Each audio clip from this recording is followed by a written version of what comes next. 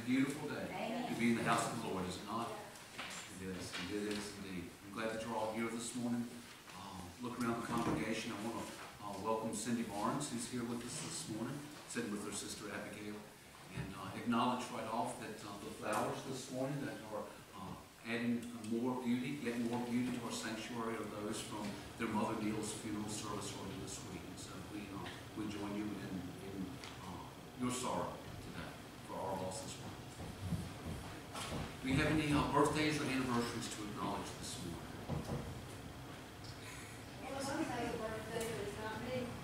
One of us has a birthday, but it's not you, Betsy. When's your birthday, Wayne? 5th. The 5th of September. That'll be tomorrow, right? Absolutely. Absolutely. Reed, the 8th. Reed has one this week on the 8th. Reed, how old will you be? 6. Wow. Wow. Williams is 6. Williams is on the 6th? Where's William? There he is. Awesome. Hey, William, how old you will be? 20.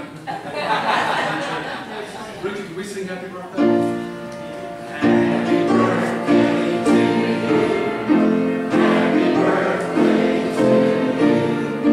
Happy birthday, dear love to you. Happy birthday to you. And many more. Indeed, many more. Thank you, Wayne. I would like to thank everyone for the kindness, I'm sorry, and caring, and the beautiful lunches, and all the good well wishes for our family. Thank you. I said I wasn't going to do that.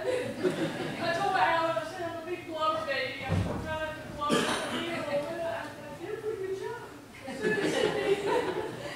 Yeah, so thank you. It was our joy to do that. Well, let me tell you, Mom would have loved it and appreciated it. Thank you. A couple of things in our bulletin this morning I just draw your attention to. Wednesday there'll be a Pine View for worship. That's at 7 a.m. Richard, will you be able to join us this month? Wednesday morning at Pine View. Probably not, okay. Which means we sing a cappella. So the more, the merrier. If you're available Wednesday morning and want a little midweek worship service, we begin at 10 a.m. We're done by 11 a.m. and you're all invited to come and be a part of that. We'd love to have you. Next Saturday, the little breakfast gathering group with Williams Church is not at the Hardee's in South Hill, but rather it's at some barbecue place in Bracy, Earl. Carolina Barbecue, 8:30 Saturday morning in Bracy. Wear your green shirt, hang with some folks from Williams, and just kind of be and share some time together. That'll be at 8:30 next Saturday. The registration deadline to go to the District UMW meeting is also next Saturday. See Susan if you are interested in doing that. And we're continuing to collect the box tops and soda tops, cans, and things like that. The box for that is back in the back. Are there any other announcements this morning? I could meet with everyone that signed up for Children's Church for about 5 minutes after church. I just have a couple things to go over. Brief, quick meeting with Children's Church folks right after worship this morning. And I think congratulations is due to Addison for hitting her first home run yesterday. Is that right, girl?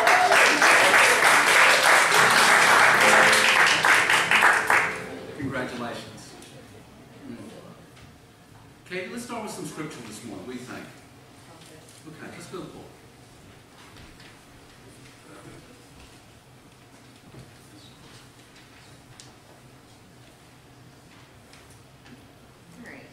Isaiah 6, 1-8 is the description of the divine throne room.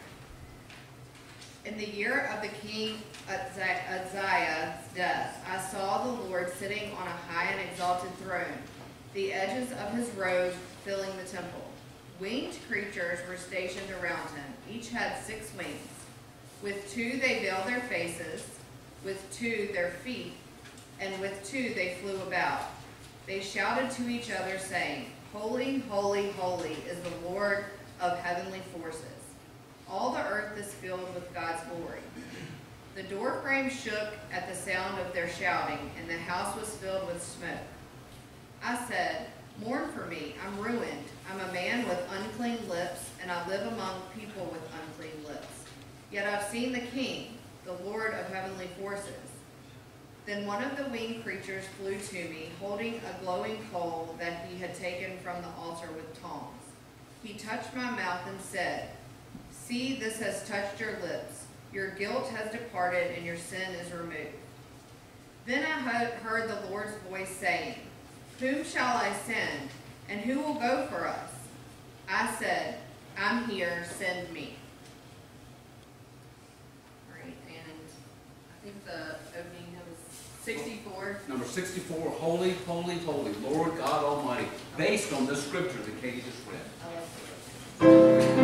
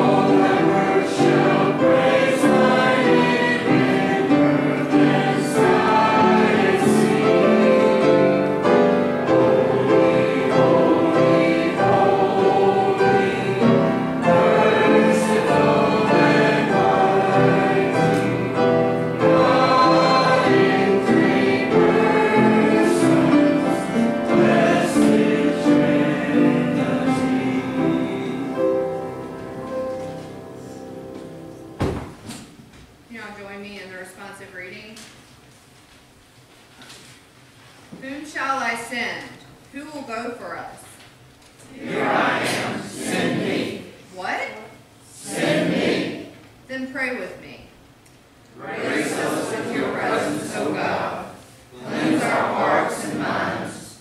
Grant us courage to face you, to serve you. In Christ's name we pray. Amen. Thank you, Katie. You guys can be seated, but the kids can come up front.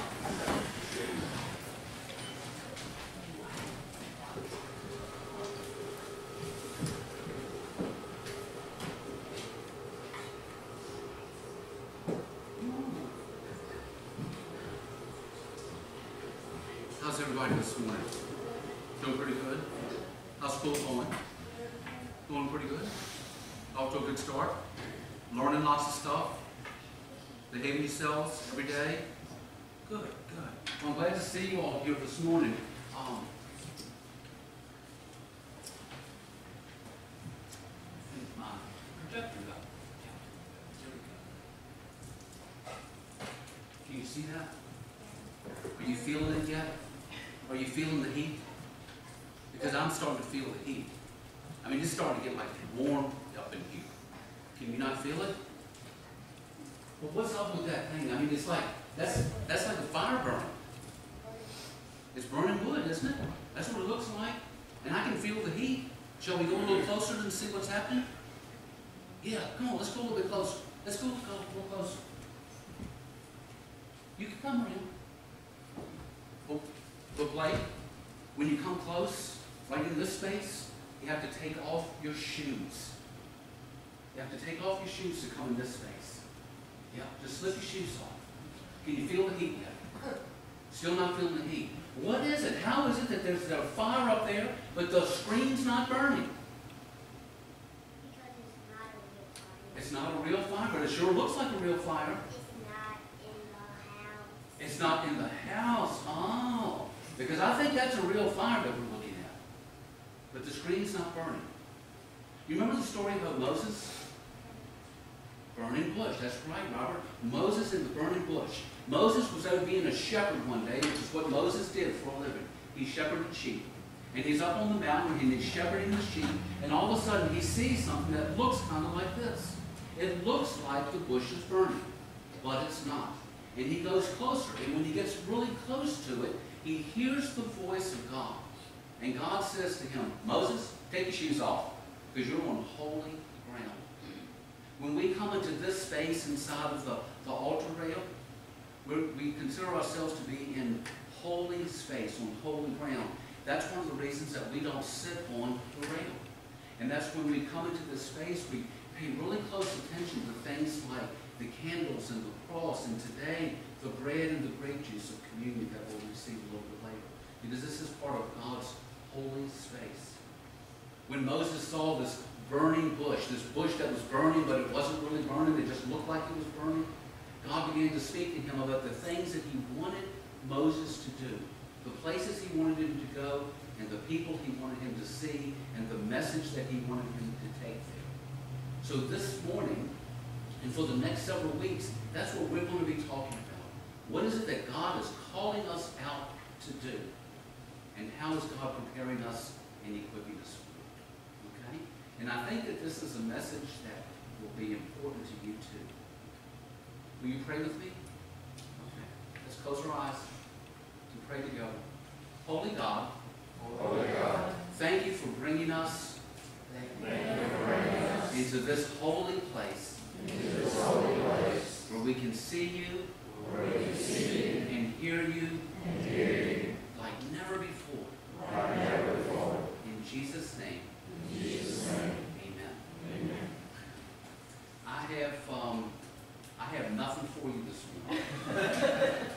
I have gotten spoiled by having Miss Julie do children's time. I got nothing for you. I'm so sorry. There's crayons, but I've got no coloring books. Woe's me. Isn't that what you said, Katie? Woe's me. Sorry, guys. You can go back and sit with Mom and Dad, and I'll see you again in a little bit, okay?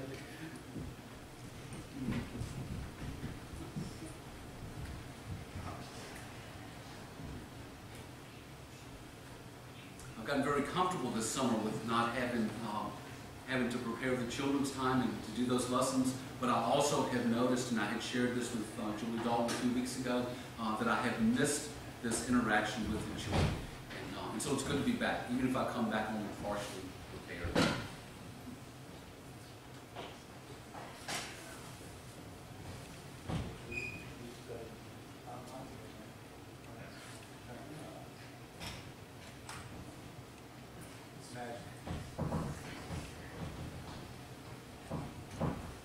Our scripture this morning comes from the book of Exodus, selected verses from chapters 3 and 4. And it follows the story of Moses' encounter with God with the burning bush, or the part of the story that we've talked about with the children. It's a continuation of this conversation that Moses is having with God in the burning bush, the presence of the bush. So we begin with chapter 3. This is God speaking. Now the Israelites' cries of injustice have reached me. I've seen just how much the Egyptians have oppressed them. So get going. I'm sending you to Pharaoh to bring my people, the Israelites, out of Egypt. But Moses said to God, Who am I to go to Pharaoh and to bring the Israelites out of Egypt? God said, I'll be with you. But, Moses said to God, but if I now come to the Israelites and say to them, the God of your ancestors has sent me to you, they're going to ask me, what's this God's name? What am I supposed to say to them? God said to Moses, I am who I am. So say to the Israelites, I am has sent me to you. Then Moses replied, But what if they don't believe me or pay attention to me? They might say to me, the Lord didn't appear to you. And the Lord said to Moses, what's that in your hand? Moses replied, it's a shepherd's rod. The Lord said, throw it down on the ground. So Moses did. And when it hit the ground, it turned into a snake. And Moses stepped back from it. Then the Lord said to Moses, reach out and grab the snake by the tail. So Moses did. And it turned back into a rod in his hand. Do this so that they will believe that the Lord, the God of their ancestors, has in fact appeared to you.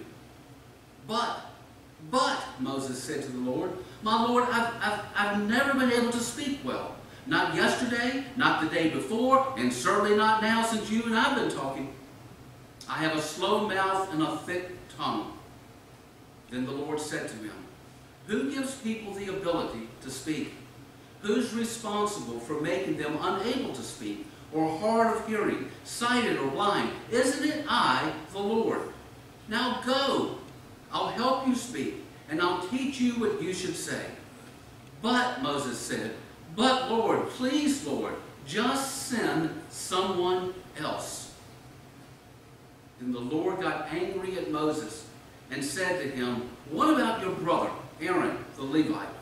He speaks very well, and I will send him with you. This is the word of God for the people of God. Thanks be to God.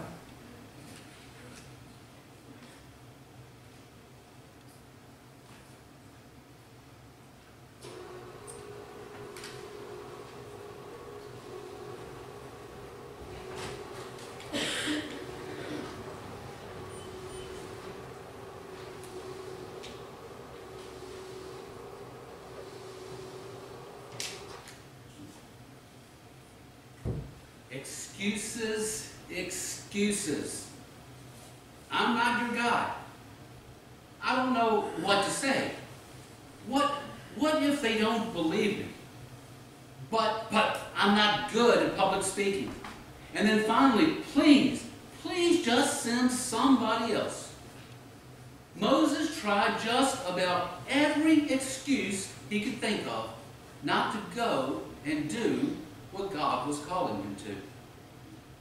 And in response to each excuse, God assured him, it would be okay. I'll be with you. Here's exactly what you'll say, and here's what's going to happen. God even demonstrated the power and the signs for him. Have you ever heard that expression, God doesn't call the equipped, God equips the called? God doesn't call the equipped, God equips the called. This week, as I've thought about this message in the beginning of this sermon series on being called out, I remembered and thought about neighbors helping neighbors. How every year we send a group of folks, or a group of folks get together, and we join with people from all over Lunenburg County, and sometimes even from beyond. And we gather together at Cambridge Church on a Friday morning. We have breakfast together, and then we're sent out to different projects around the county. Now, unless you're a project leader or a team leader, what do you take with you when you go? Maybe a pair of gloves. If you're sent to a project to do yard work, when you show up at the project, all the tools you need are right there for you. The rakes and the shovels and the lawn hedge trimmers and the weed eaters, all the tools are provided. If you show up to paint somebody's house, the paint brushes, the roller sticks, the rags to clean up your mess, it's all there for you. All the tools are given to you.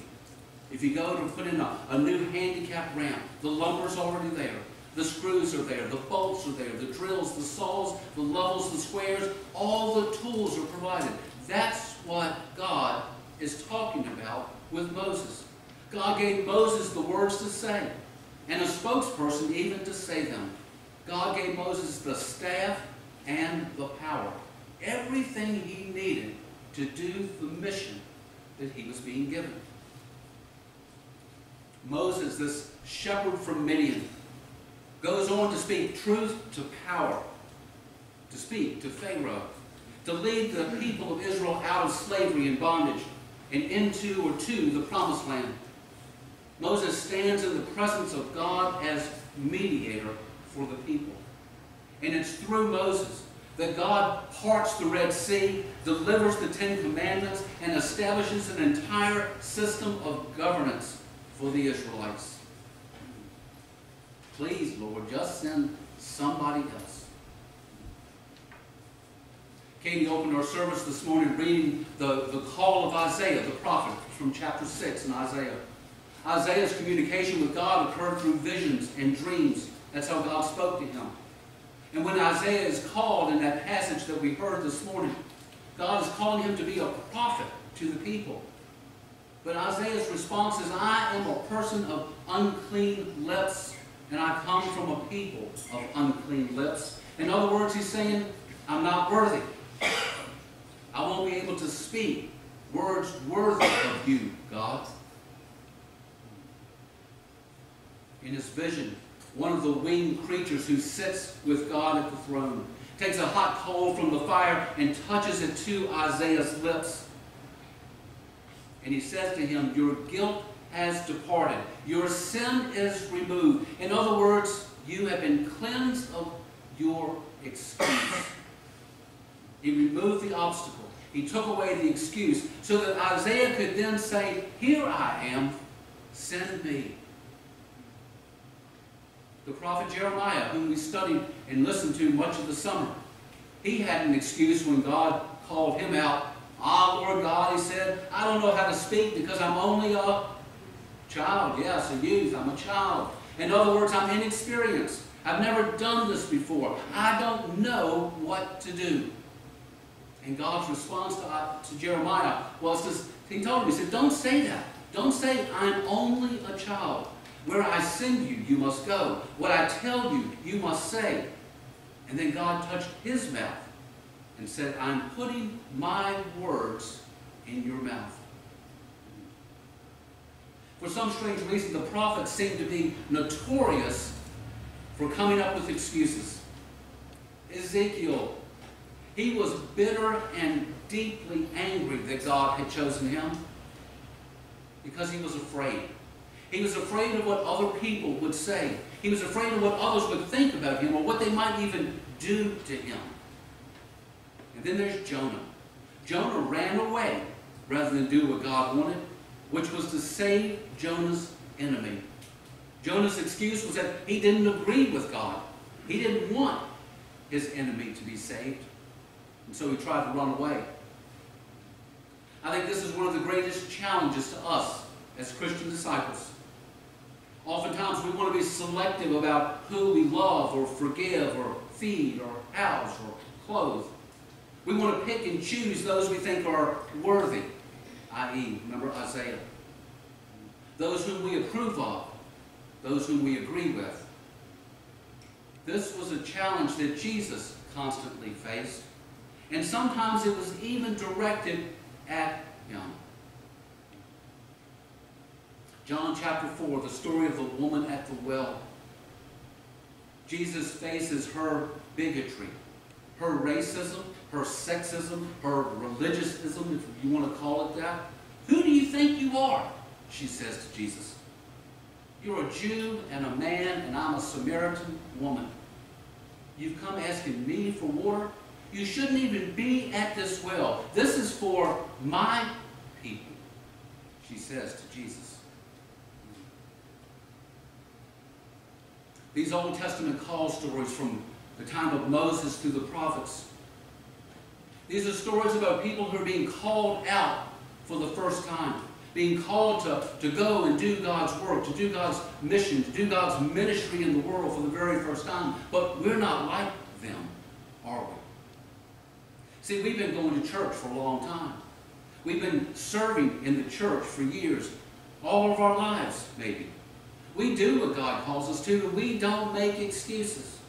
We do food pantry and cleaning and school supplies and mission trips and small groups and participate in studies. We teach Sunday school. We participate in Sunday school. We serve as greeters in nurseries, loan committees.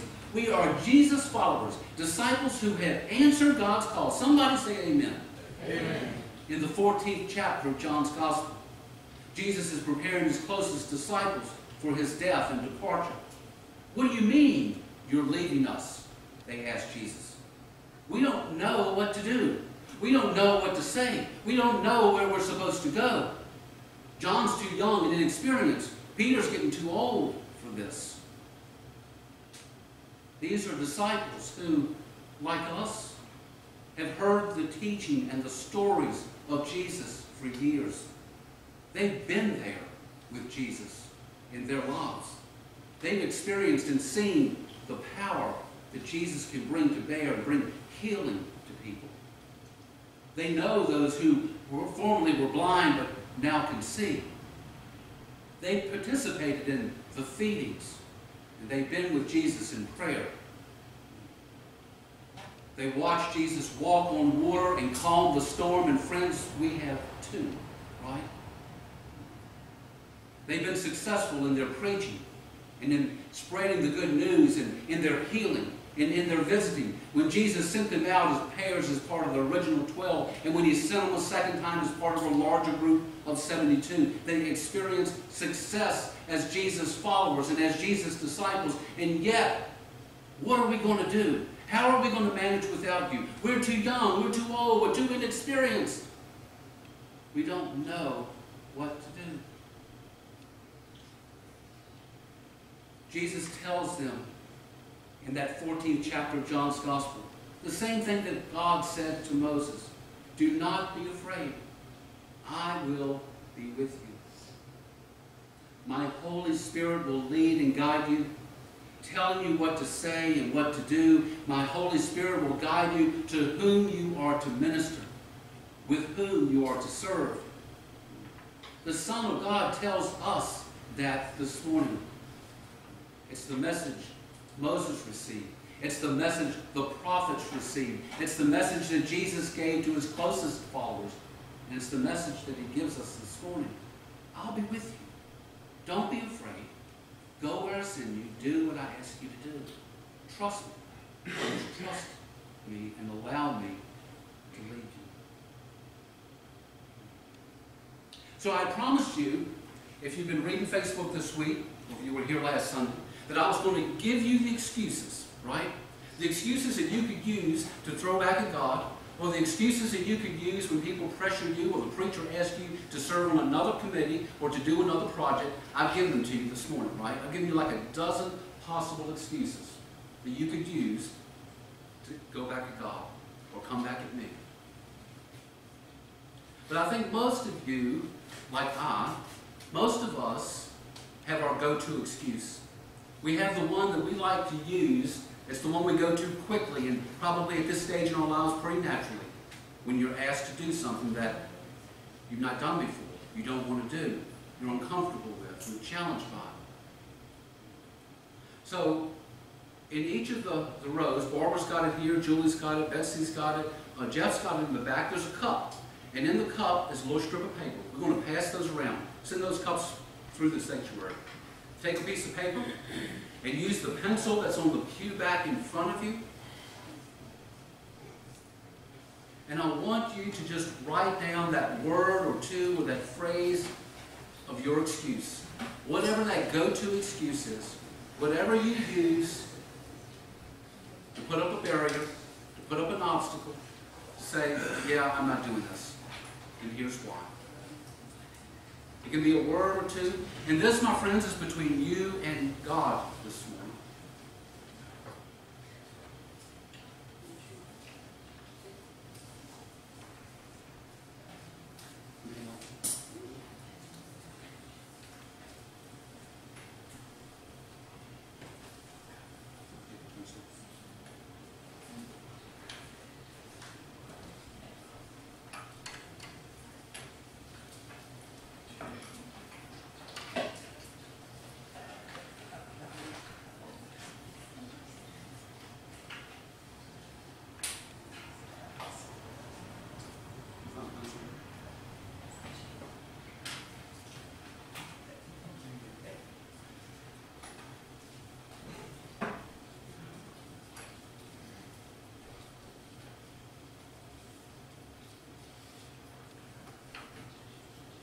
I want you to take your little piece of paper and fold it once, twice, 3 times. I want you to just hold it in your hand now. And let us pray. Holy God, we thank you this morning for calling us out, for inviting us to participate in ministry with you, knowing that you will walk with us and guide us and lead us. And we hand over to you now our excuse, our go-to excuse, the reason that we use to not be obedient, the reason that we use to divert attention away from what you're calling us to do. We hand it over to you today, to clear the air, to get it off our plate and put it back into your hands, because we know that you can take care of it for us. Thank you, God, for this opportunity this day. In Jesus' name we pray. Amen. Hold on to those, because when we come to the rail for communion later in the service, I'm going to invite you to bring them and leave them. Okay? Let's stand and sing, friends. Here I Am, Lord, number 593.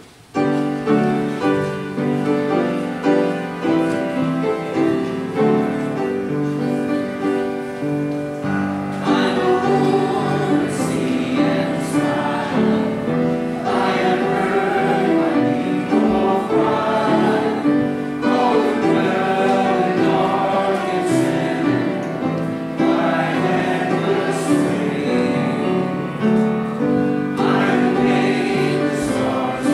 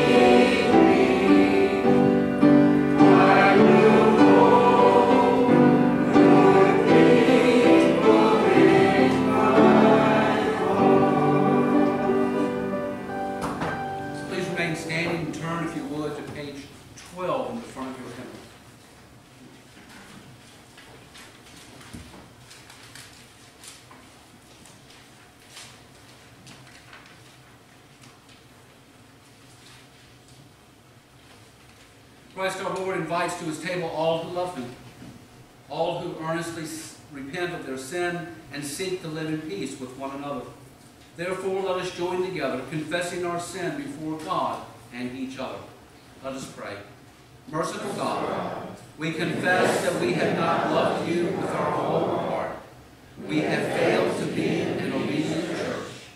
We have not done your will. We have broken your law. We have rebelled against your love. We have not loved our neighbors, and we have not heard the cry of the needy. Forgive us, we pray. Free us for joyful obedience through Jesus Christ our Lord. Amen.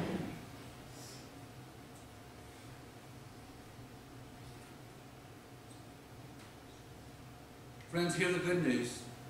Christ died for us while we were yet sinners. That proves God's love toward us. In the name of Jesus Christ, you are forgiven. In the name of Jesus Christ, you are forgiven. Glory to God. Amen. Please be seated.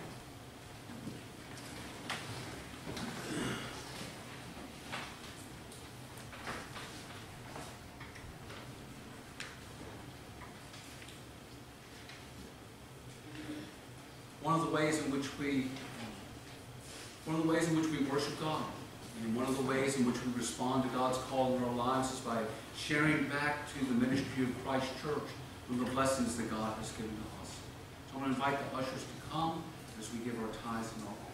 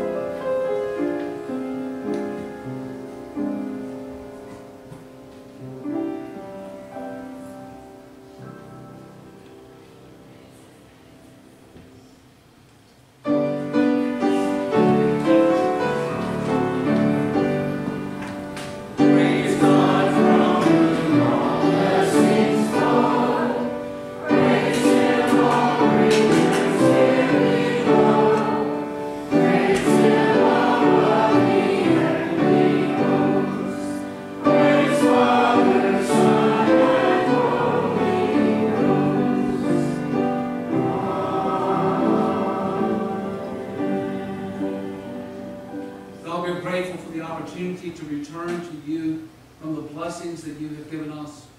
We offer these gifts to you in praise and honoring your name, and ask that they be put to use to bring your kingdom to reality here and now, in this time and place, and around the world. We pray your blessing upon those who have given. In Christ's name we offer. Amen.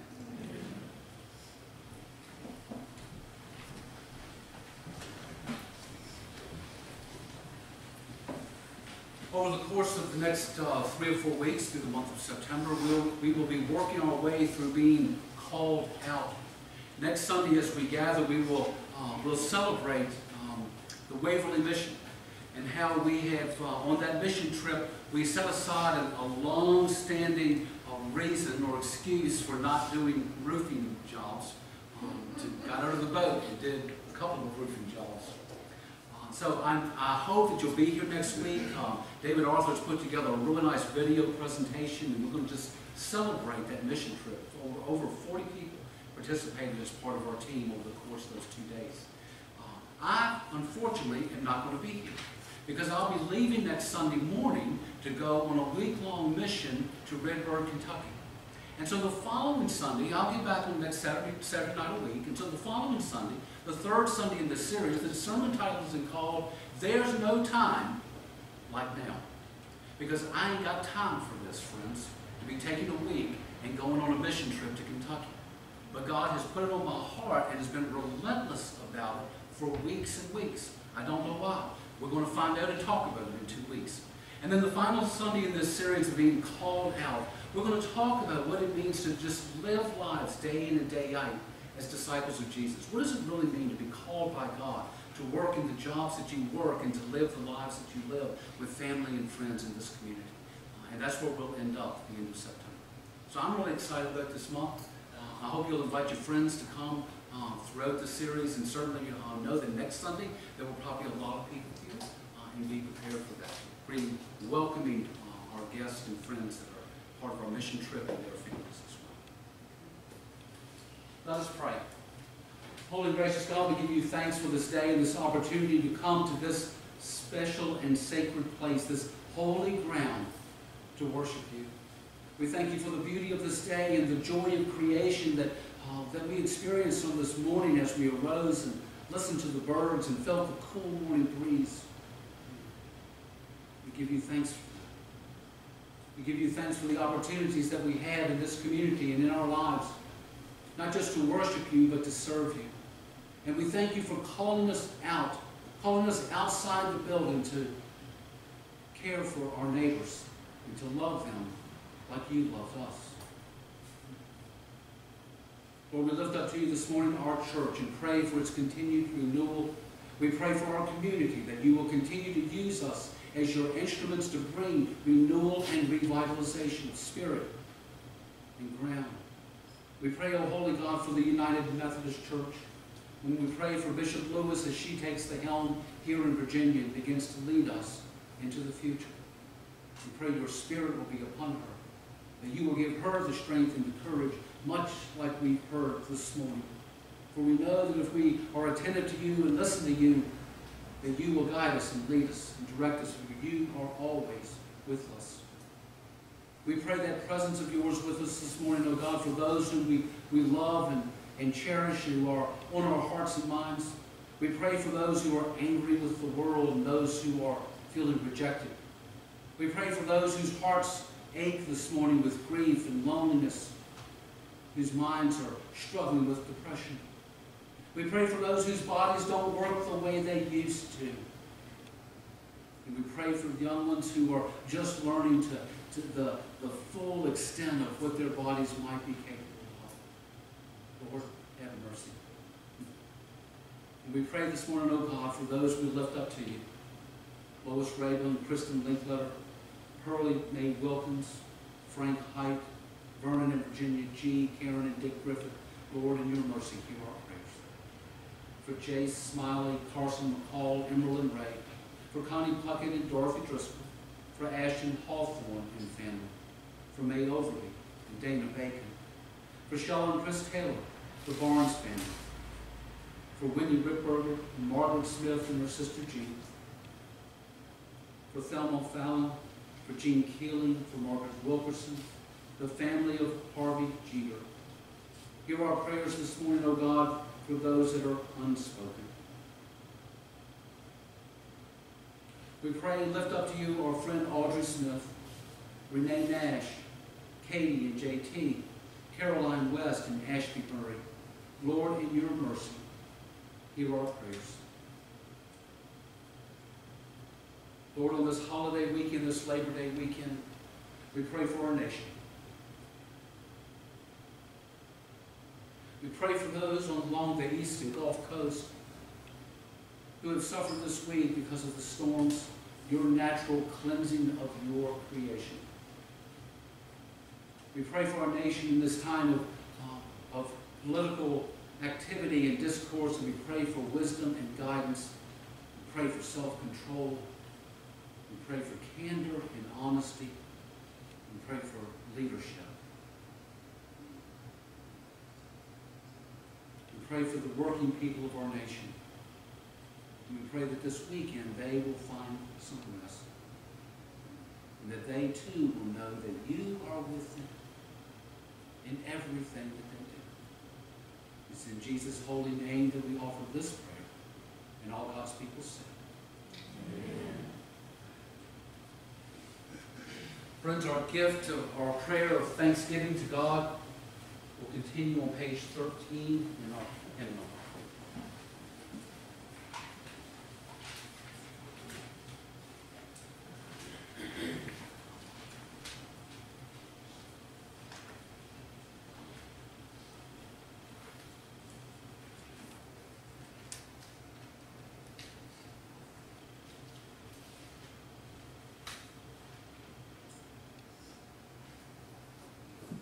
The Lord be with you. And also with you. Lift up your hearts. We lift up the Lord. Let us give thanks to the Lord our God. It is right to give our thanks and praise. Indeed it is. It is right and a good and a joyful thing at all times and in all places to give thanks to you, God Almighty, Creator of heaven and earth. And so with your people on earth and all the company of heaven, we praise your name and join their unending hymn, Holy, holy, holy Lord, God of power and might. Heaven and earth are full of your glory. Hosanna in the highest. Blessed is he who comes in the name of the Lord. Hosanna in the highest. Holy are you, and blessed is your Son, Christ Jesus. By the baptism of his suffering, death, and resurrection, you gave birth to your church, delivered us from slavery to sin and death, and made with us a new covenant by word and the Spirit. On the night in which he gave himself up for us, Jesus took bread and he gave thanks. He broke the bread and he gave it to his disciples and said, "Take this and eat of it, all of you. When you eat of this bread, do so in remembrance of me." After supper, he took the cup, and he gave thanks to you, O Almighty God. And he gave it to his disciples and said, "Drink from this, all of you. This is the cup of the new covenant, poured out for you and for many for the forgiveness of sins. When you drink of this cup, do so in remembrance of me." And so, O God, in remembrance of these, your mighty acts in Jesus Christ, we offer ourselves in praise and thanksgiving as a holy and living sacrifice in union with Christ's offering for us as we proclaim the mystery of faith. Christ has died. Christ is risen. Christ will come again. Pour out your Holy Spirit on us. Pour out your Holy Spirit on these gifts of bread and wine. Make them be for us the body and blood of Christ, that we may be for the world the body of Christ, redeemed by his blood. By your Spirit, make us one with Christ and one with each other, one in ministry to all the world, until Christ comes in final victory, and we feast at his heavenly banquet. Through your Son, Jesus Christ, with the Holy Spirit and your holy church, all honor and glory is yours, God Almighty, now and forever. Amen. Friends, let us boldly pray the prayer that our Lord Jesus taught us to pray. Our Father, who art in heaven, hallowed be thy name. Thy kingdom come, thy will be done, on earth as it is in heaven. Give us this day our daily bread, and forgive us our trespasses, as we forgive those who trespass against us. And lead us not into temptation, but deliver us from evil. Thine is the kingdom, and the power, and the glory forever.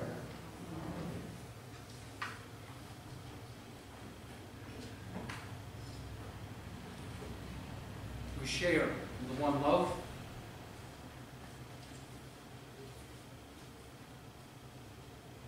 As we share in the one cup, united as the body of Christ until he comes again. Katie, you. Friends, we have today homemade bread and, well, just grape juice. That's what we'll be serving. And this table does not belong to Antioch United Methodist Church or the United Methodist Church. All those who love God and want to love God more deeply are invited and welcome. I invite you today as you come, and we'll come to the rail and kneel, come with that sense of thanksgiving. Come asking and expecting God to pour out God's grace for you in the gift of bread and wine, bread and juice. And come bringing your excuse to bring to the altar and leave and hand over to God. I hope you'll all come. If you're not able to come to the table, Katie and I will come to you after everyone else is served. Betsy, Wayne, why don't you guys start? And Gail?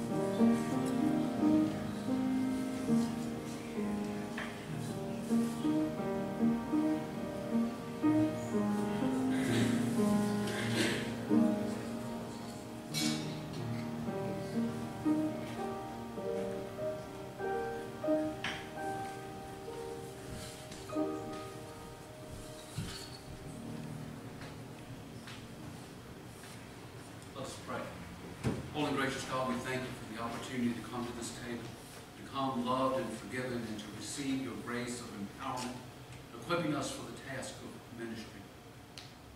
We give you thanks, Almighty God, for the gift of your Son, Jesus Christ, in whose name we offer this prayer. Amen. Friends, let's stand and sing. Number 591, Rescue the Perishing.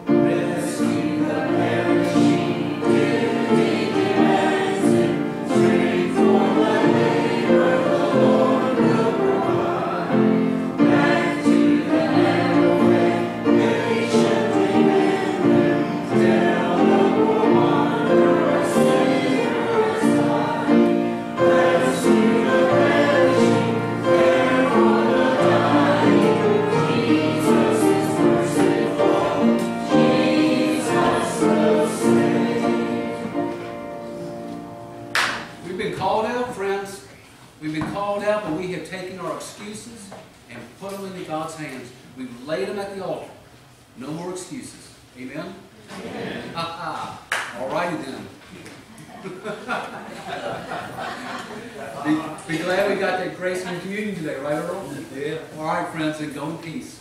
Love and serve the Lord your God with hearts full of joy this day. In the name of the Father, and the Son, and the Holy Spirit. Amen. Amen.